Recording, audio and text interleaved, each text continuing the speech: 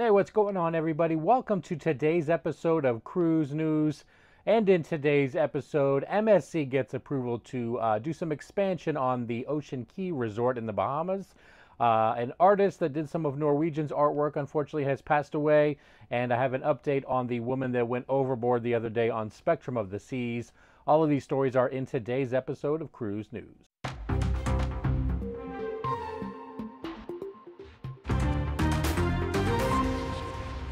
Hey everybody, thanks for checking out the channel. If you are new here, please think about hitting that like and subscribe button.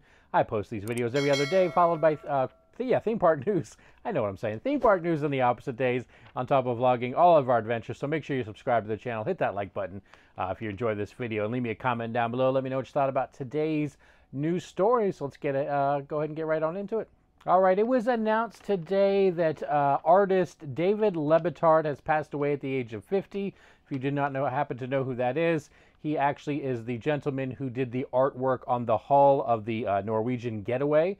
If you've seen Norwegian ships, they like to have kind of some elaborate artwork on there. He is the artist that, in fact, did the Norwegian Getaway. You'll be able to see it in the picture here. That's his artwork on the hull. Unfortunately, he passed away, like I said, at the age of 50. He actually had some arts, on board in some of the art galleries as well. But it didn't list any kind of cause of death for him. 50 is definitely way too young to have passed. But unfortunately, he did pass away. I believe that was on August 1st for David Lebitard, who died at 50 years old. All right, in other news, MSC and their private island, Ocean Cay, that is in the Bahamas, they did get approval to do some of the upgrades. This is a $100 million project. It was part of their phase 2 for upgrades to the island. That was approved the other day, so those expansions and updates will go ahead and go through. The island actually will be closed. I mentioned this in a previous video, but you may have forgotten. The island will, in fact, be closed April 7th of next year, 2024, through May 22nd of 2024. That's probably when they're going to do most of these upgrades. Some of it just is stuff that you won't really know anything about, sewage system, drainage, that kind of stuff. Some of it is to expand the crew housing area, things like that, but there probably will also be some improvements as far as the guest experience as well. So like I said, that will be happening. $100 million phase 2 of MSC's project at Ocean Cay. Like I said, that means the island will be closed. This is going to be 2024, April 7th, 2024 till May 22nd, 2024. All right, and there was an update to the story about the woman that went overboard on Spectrum of the Seas the other day.